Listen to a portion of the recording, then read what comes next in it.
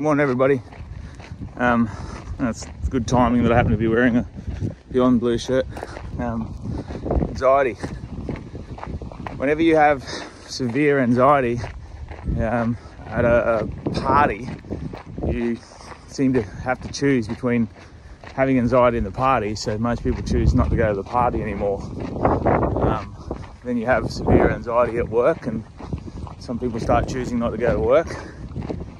You have severe anxiety when you go anywhere around friends and people, so people stop going around friends and people. You have severe anxiety when you get to sleep, so people stop having the ability to sleep. You have severe anxiety when you're awake, so people start medicating with things that make them feel better.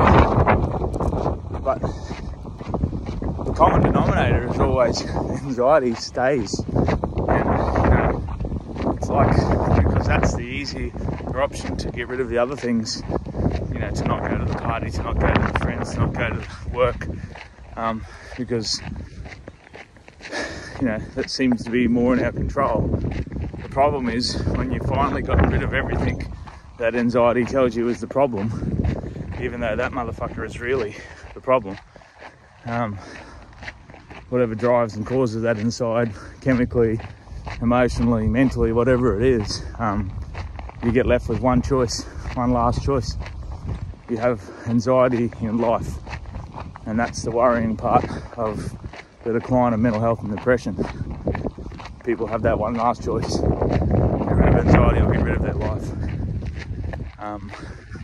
For me, when I faced that, I chose life, and it's been fucking hard work living every day trying to get rid of anxiety.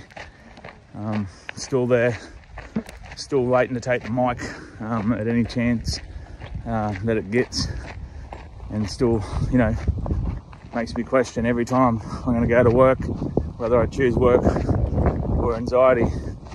I choose work for my family, but anxiety still comes along for the ride. If I go to a friend's house, for a long time I've chosen to stay away from my friends, my best friends. Not because I chose anxiety over my friends, but because my anxiety came with me.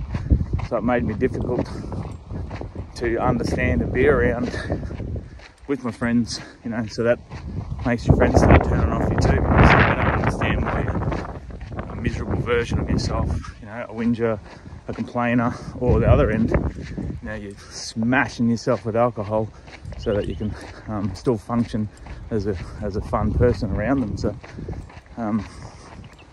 just watch for that decline in yourself, and watch for that decline in your friends, because that's the path that you'll see as they slowly continue to choose anxiety, letting it win, and shrinking their circle of places where the fear can get the better of them, until that final, last choice, life or anxiety. So that's my take on it.